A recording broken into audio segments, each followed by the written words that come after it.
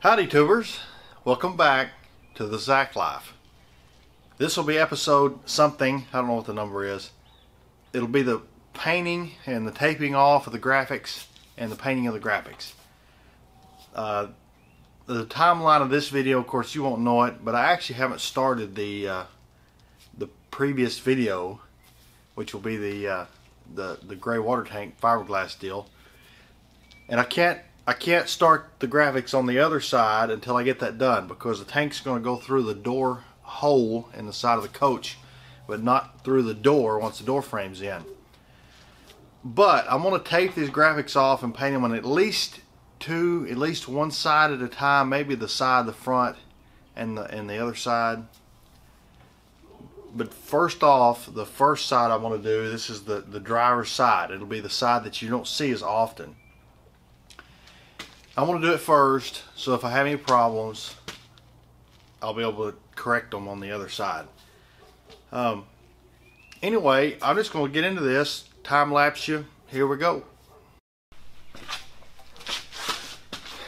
No time lapse yet. So here's my game plan. I got some numbers over there and I've forgotten what they are, but I'm going to measure up and put the top and bottom lines of the graphics are going to be, you know, here and here. So you got to have the graphics straight, and the best way to do that is to take a piece of masking tape and stretch them from the front however far you're going and use that as a line. So what I'm going to do is, say my line's going to be down here, but say my line's up here. I'm going to run a piece of masking tape under here, use it only as a guide. When I've got the actual paint tape on, I'm going to pull the guide piece off. The reason for that is these panels have these lips, and I'm going to have to sort of spray when I paint this like in this direction, so that you don't have a black line on the inside of these seams, as you can see. And I've got to get my tape good and wrapped around this edge, or I'll get underspray or overspray. I'll get overspray under the tape. Underspray, I just made that up. And anyway, so I'm going to sort of tape each of these panels every 4 foot somewhat independently.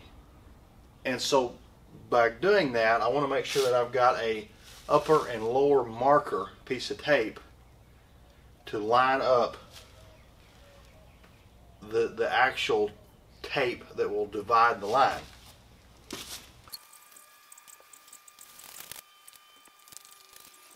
Okay, the next thing I'm going to do is use this as a marker, and I'm going to run this tape, same tape, right on top of it, right perfectly on top, but I'm not going to pull it tight.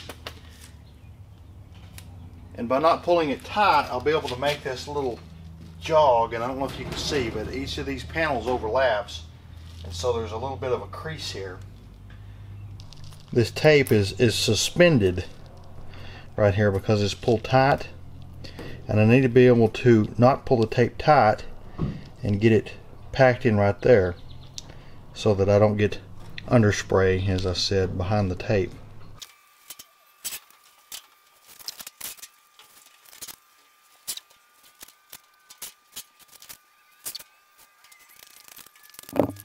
At this point here, I'll simply remove this lower piece of tape, the first one I put on.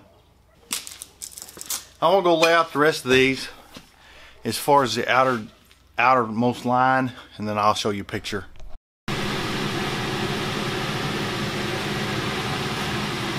So I've cut these circles out. There's another one down here, you can't see it. I cut these circles out, drew it on a CAD program, printed it, and cut them out. And I'm going to try to lay these up here to use them as a radius. Now I've got this tape that's supposed to make the radiuses easy to do or whatever.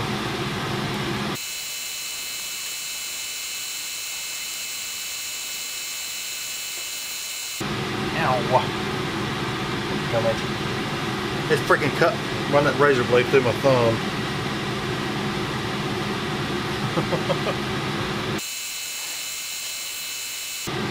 God dang. I'm bleeding. Let me go wrap my finger up and I'll be back. Alright, all better. So I think this looks pretty good.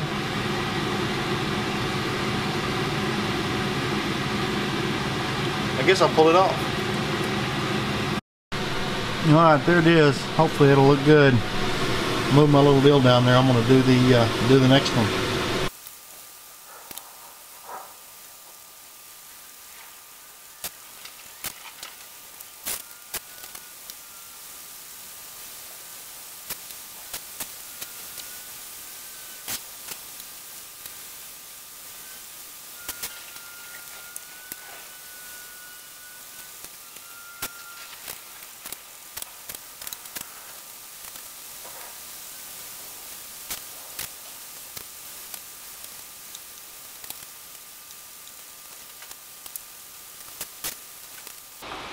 I'm not sure if that was the easiest way to do that or not, but it's what I did.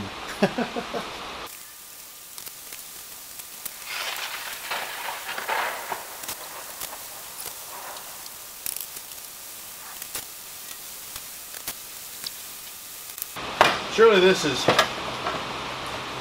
Did y'all see what I'm doing here?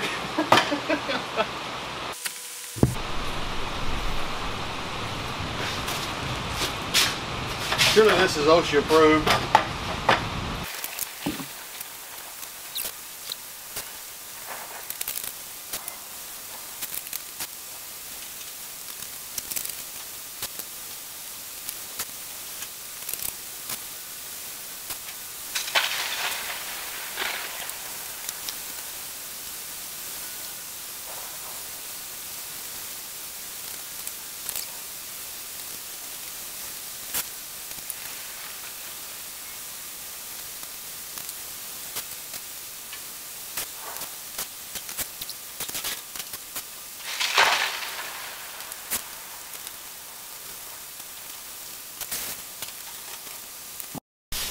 Well, got all the masking done.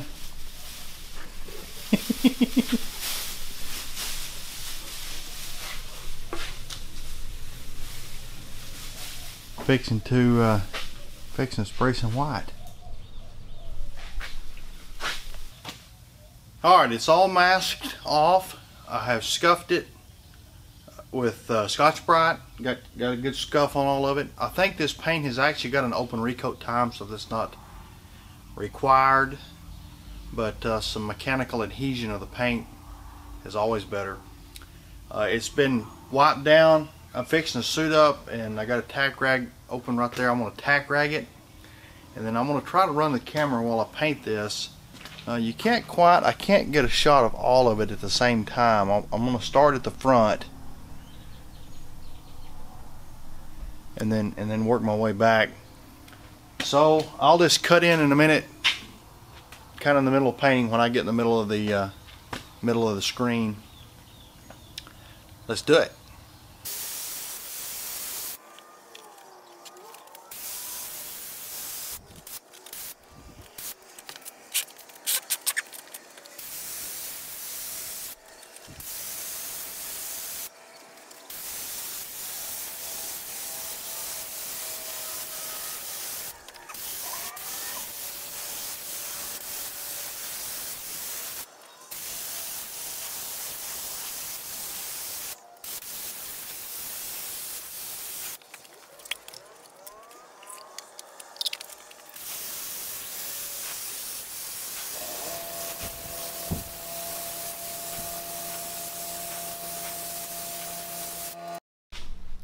Alright, this is the next day. So last night is when I sprayed this, and it had a few runs in it. It didn't come out very good. This morning I sanded those runs down and then repainted it 4 coats. And it's not perfect, but it's not bad.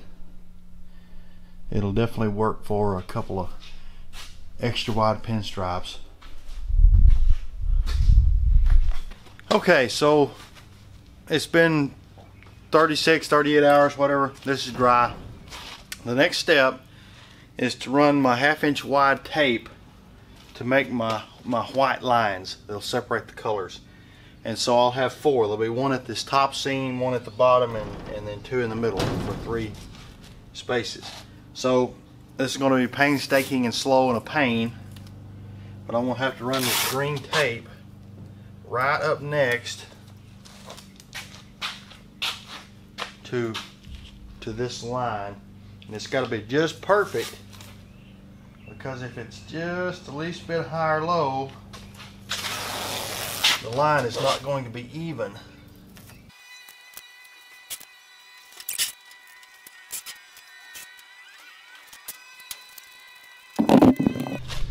Okay, so what I've started doing here, this works pretty well.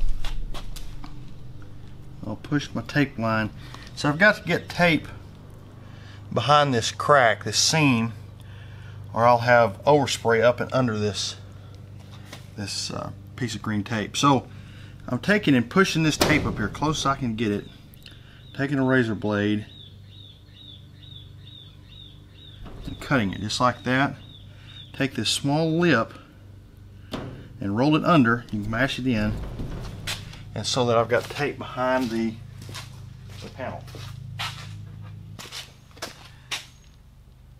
Work this right in behind.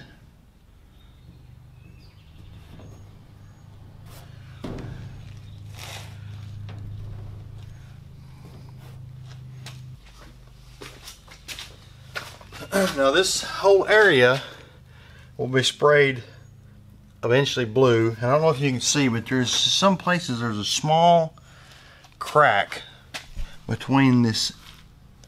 You know, you can see this line, and then there's another tape line here. There's a small area, the thickness of my fingernail,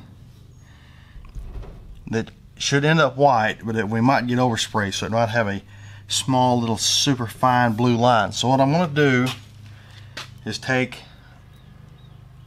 another run of yellow tape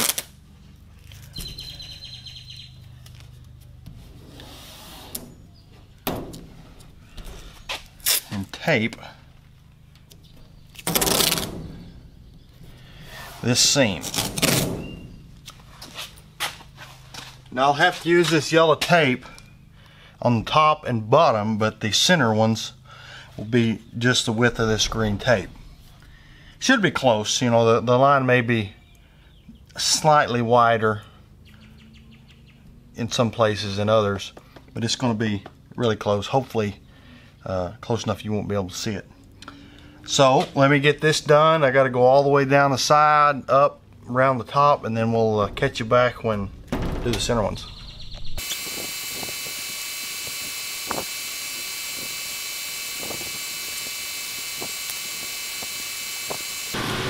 One of the problems you'll have with this tape is you can't really pull on it. You can't stretch it because it's designed to be stretchy.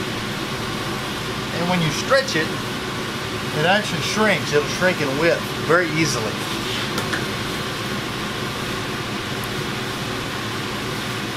I don't know if I'll be able to just demonstrate this, but if you stretch it, of course it broke, but anyway, if you stretch it, it shrinks, the width of it shrinks. So you can't run it down a car and pull it tight. So I got this is the end of the bottom one. I've got to run it up and over. This is taking forever and is extremely painstaking. Alright, here's the plan, Stan. I've got a paint stick that I have marked. I'm going to use this like a ruler. I guess if I had a ruler it'd be easier. You probably can't read it, but here's the 6-inch marks. This is 6-inch marks and a 7-inch mark. And so, if I lay this ruler perpendicular up against the seams in my plate, put it up to the bottom of my tape line, and mark my 6-inch mark right there.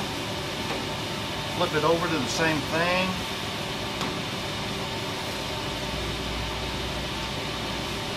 That'll be the top and bottom of my center stripes, and I'm going to run the top stripe first and then peel this halfway off and go over it,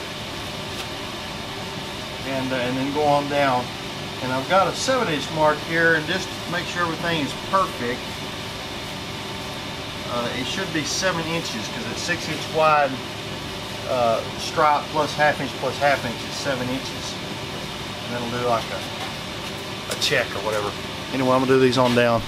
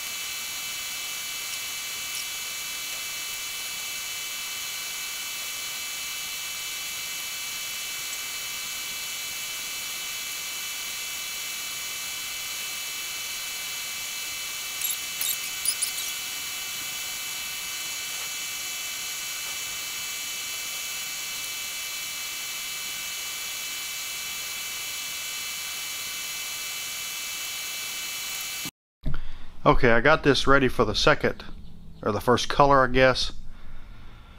Whatever.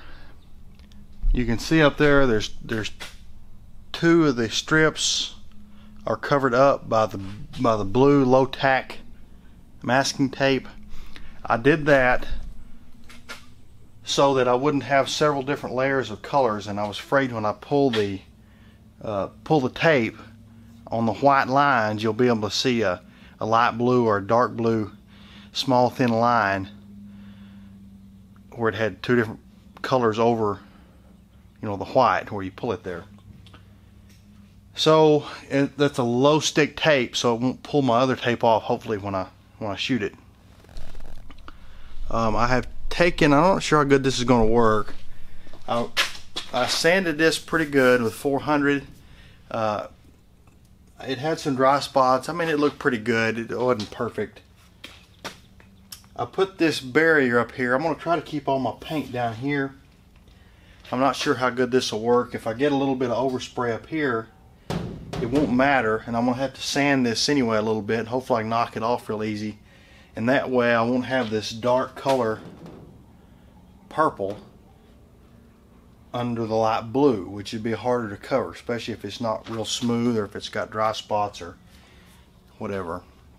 I'm not sure if this will work, but we're going to try it. Worst case scenario is I just have to sand on this for a while to sand the purple overspray off. Kind of did the same thing back at the back. You can't really see it, doesn't matter. I'm going to put my camera up because it is now sort of white speckled. I'm not going to video it. I'm going to shoot this. I've been up since 5 o'clock this morning, and my day's over. I'm going to get some paint on this and I'm done. Alright, got the dark purple sprayed, or blue, or whatever it is. Taped it off, and then taped the one above it that'll be the medium blue, and fixing to spray the light blue. That is a blue. I hope it darkens up a little bit. Alright, so I got the second colors taped off, and I'm prepping for the third color, whatever. I'm prepping for the last color. This is supposed to have an open recoat window, but I want to sand it anyway. I'm just taking some 320, which is probably a little bit coarser than I need to be. Probably need to be 400. But I'm being very light-handed using this little buzz box.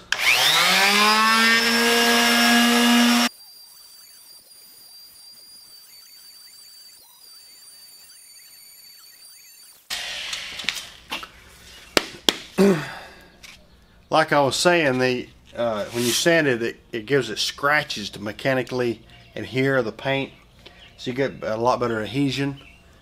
But also, this is 4 coats of white. White didn't cover very well, and you get that much paint built up. 4 coats plus probably 3 or maybe 4, depending on how good the medium blue covers. You know, that's 7 or 8 coats, and you get that much paint, a single stage. You can't really cut and buff. I mean, I guess you can, but I'm not buffing this whole thing. That's not an option. So you know, you get that many coats of single stage, you end up with pretty bad orange peel, even if you do a good job painting it, or at least I will. And anyway, so this 4 coats, you run this over there and you can knock the the high spots off that orange peel, and so that the color you put on will come out better. So I'm going to finish this. I got the part that goes up in the back to sand, and then I'm going to shoot the paint on it tonight, and tomorrow we'll get to pull the tape. Catch y'all tomorrow. Okay, so I did a little bit of a scientific laugh thing here. So this is a piece of black that actually this side that was come out of one of the doors I cut out. Fully cured, 14 days. It has got a significant amount of white overspray. It was not dusted nor cleaned. And then it's got one really heavy coat of blue. The blue's dried 3 days, and I've bent it as tight as you could possibly bend this. There is no, come on buddy, you can do it. There is absolutely no cracking. And you can see how tight that radius is. It's a 1/4 inch diameter, 1/8 inch radius. And I took a razor blade and tried to separate these paint layers, and this is chemical adhesion only. A 14-day cured black paint with white overspray, and then a heavy coat of blue on top. And I could see absolutely no tint for separation between the blue and the black. I think they were well adhered. Anyway, I was talking to a buddy, and we weren't sure if the actual chemical adhesion would be super strong, or if it actually did need sanded. Nason says this has an open recoat window, and I absolutely believe it. Alright, tubers, this is the moment of the truth. The blue that you can see there is not quite cured. It's got about 6 hours on it. It's not tacky, but it's definitely soft. I'm gonna have to be careful. Fixing to pull tape, see what it looks like. Let's do it.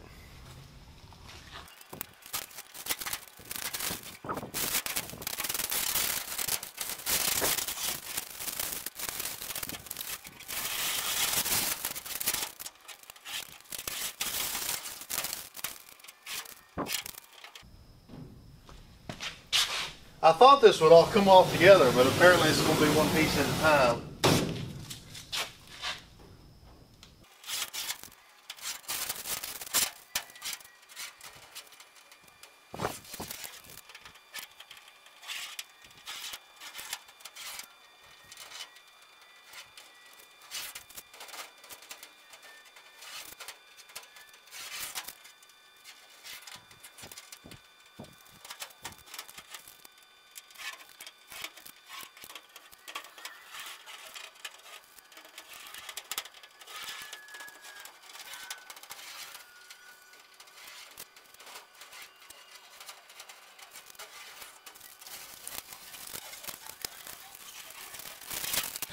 This is taking forever.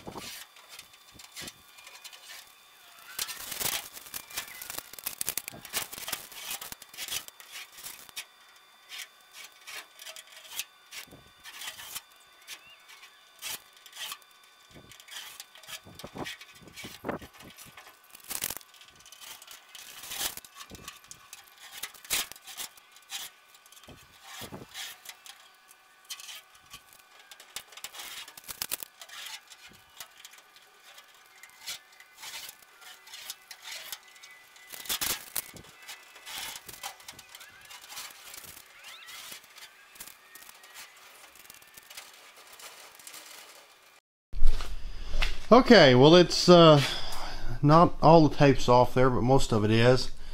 It's looking pretty good to me. You can see there's a bunch of sort of jagged edges that look like this, but I think that's the sort of the paint that's like has pulled off the top of the tape. I think after you sort of run your fingernail down it or buff it, that it will well, see, that's actually got a piece of tape left. You know, it'll smooth out. It looks pretty good.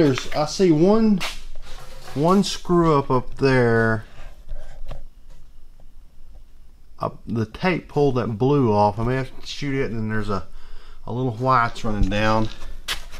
There's a little overspray right here. I'm hoping I'll be able to take, maybe after this dries, some lacquer thinner and maybe wipe that off. If not, I think that I can probably take some sandpaper and sort of sand that and buff it. This color is sort of not. I think if you hit that with some 2000 grit right there in the corner, you might not be able to tell that you did. It's sort of got stuff similar to that. I think a lot of this stuff will sort of wipe off. There's a little chunk's gone. I think I'll probably give me some paint pens, and I can go around and touch up that little deal like that, and I'll probably tape that off up there and spray it, but it's up against that corner, so I only have one hard tape line. And I don't know, that stuff up there looks decent. You can see the jagged edge like that runs down the edge of the paint. I think if you run your thumbnail down it, that'll clean up.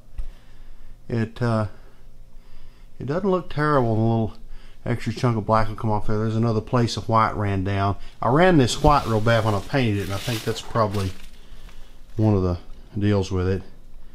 But the paint looks pretty good. It's not as reflective there, but